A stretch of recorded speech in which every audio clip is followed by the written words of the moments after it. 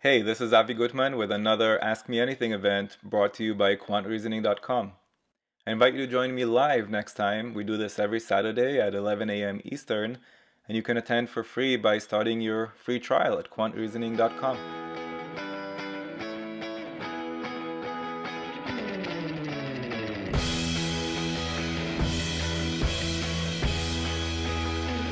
Yeah, so I'll say a couple of things on that.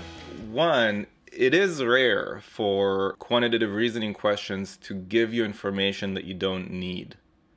Actually, I should be more specific. I'm talking about problem-solving questions as opposed to data sufficiency questions. Data sufficiency questions will give you statements that you don't need, and that's when you'll have an answer choice of A, B, or D, right? Anytime you choose A, B, or D in data sufficiency, that means you're claiming that at least one of the statements isn't needed to solve the question. But in problem solving, when you get a word problem on the problem solving side of the test, it's pretty rare that they'll give you information that you don't need, but it does happen.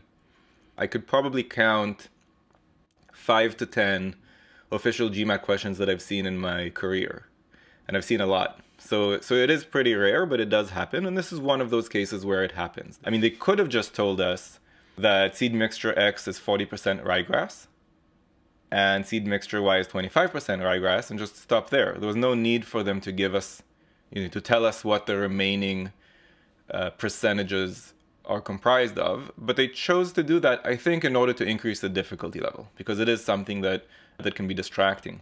Now, if you follow what I always suggest, you probably paused at the semicolon and built a ratio that said for seed mixture X, ryegrass to bluegrass is a ratio of 2 to 3. And then you probably paused again at this period and did the same thing for seed mixture Y. You had a ratio of ryegrass to fescue or fescue, I'm not sure how to pronounce that, that is a ratio of 1 to 3. And if you've really been paying attention, you probably even inserted a third column, what I refer to as the inference column. And in this case, that would probably be the total, right? So we'd say for X, our ratio is ryegrass to bluegrass to total is 2 to 3 to 5. And then we'd say for Y, ryegrass to F to total is 1 to 3 to 4. Now, my hope is that getting this far is not something that would take a very long time for all of you. If you did choose to do this work, which I think is a good habit, by the way. I think that it's a good habit when you read the text to build something like this on your scratch paper, and my hope is that it doesn't take very long. Then when you keep reading, what do you notice? They're asking about a mixture of those two seed mixtures. So we're mixing them together, and then they're giving us the percent ryegrass of that mixture. And you have to take a long pause, I think, at the comma to digest and to reflect on what we know and what we want to know. I mean, the truth is we don't yet know what we want to know, because I haven't finished reading the question. I stopped before the word what. But knowing the GMAT, we can probably at this point do some thinking and say, well, I mean, I would just ask the following question. Does it even make sense to you that the mixture of X and Y would have 30% ryegrass? Is that even a sensible thing to say? Can that happen?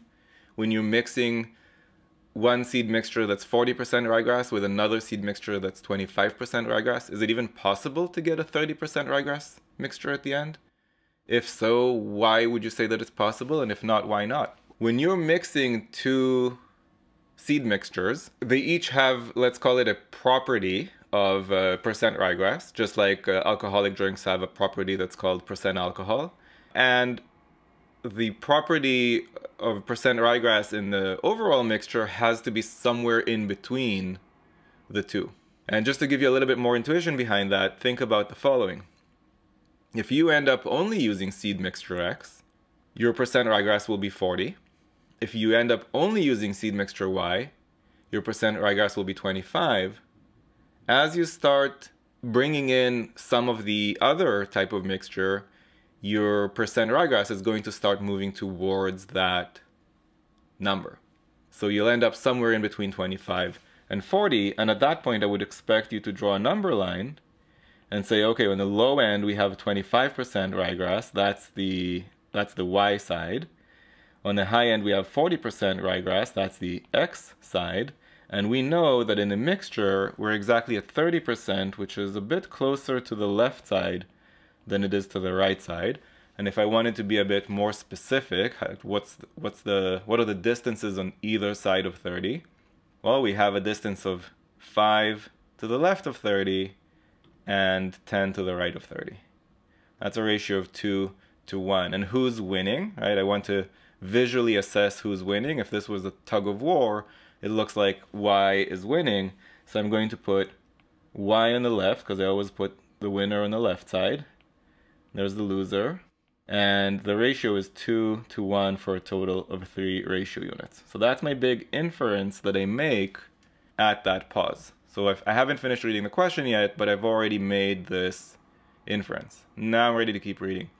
What percent of the weight of the mixture, so out of the total mixture, that's this column, out of that, what percent is X? So X is this column, so 1 out of 3, what percent is that? What percent is 1 out of 3?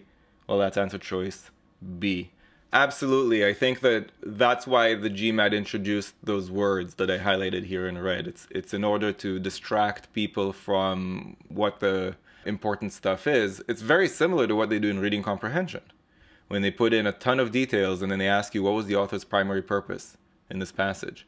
And you're so distracted by all the details that you've lost track of why it was that the author wrote this in the first place. And you know, let me just say again, I think that starting off with this stuff, which we ended up not using at all, is good. I think you should do that, because in 9 questions out of 10, this will make or break your problem. I mean, this will be a great way to digest the information from that first sentence. So there's nothing wrong with starting with this. In fact, I might even say there's something wrong with not starting with this. Like, this is the correct place to start, in my opinion. But at the same time, you have to keep an open mind as you keep reading, right? And constantly pause and think. Pause and think, what do I know and what inferences can I make? And based on what I'm reading, what do I think is important and what do I think is a distraction? Because there will be distractions on this test, and our job is to avoid getting distracted by them. I think that your strategy was sound.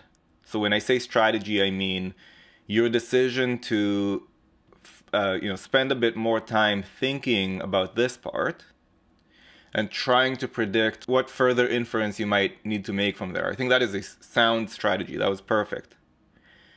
The problem was that you did something illegal. You did something you're not allowed to do. What is that? What is the thing that you did that you're not allowed to do?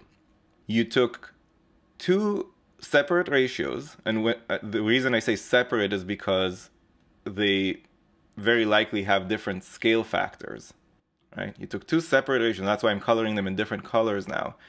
This ratio for seed mixture X has some unknown scale factor, meaning I don't know how much actual quantity of that seed mixture we have. And the same goes for seed mixture Y. I don't know what the quantity is. If you're starting to make inferences across separate ratios, you're making the assumption that they share the same scale factor. That was your mistake. And that's a mistake that could happen in other questions as well. That's why I want to linger on that mistake. It would be equivalent to looking at 2 different maps of North America, where those maps have different scale factors. Right? In one map, an inch is 20 miles, and in another map, an inch is 200 miles, right? And then you start making inferences across those maps by measuring the number of inches from one city to the other, and you'd get inconsistencies. You can't do that because they have different scale factors, and that was the mistake that you made here. I can't make inferences across different ratios if I don't know what the scale factors are. As long as you can infer that they have the same scale factor, or if they don't have the same scale factor, you can make adjustments to make them have the same scale factor. All right, so for example, if you knew that the amount of X is twice as much as the amount of Y, then you could take steps to make this number twice as big as this number. Whatever steps those would look like, right? Like, you know, expanding both ratios by different factors so that this number is twice as big as this number. Then you can say, okay, now I know they have the same scale factor because I know the quantity of x is twice as much as quantity of y, and indeed the quantity of x is represented by twice as many ratio units as the quantity of y. And then you can make inferences across the ratios. If you found this video useful, go to quantreasoning.com for a lot more where that came from. You should also click that like button and let me know in the comments below what you'd like me to make future videos about. And of course, if you haven't yet subscribed, go ahead and do that and click that bell below so you get notified about future videos. See you next time.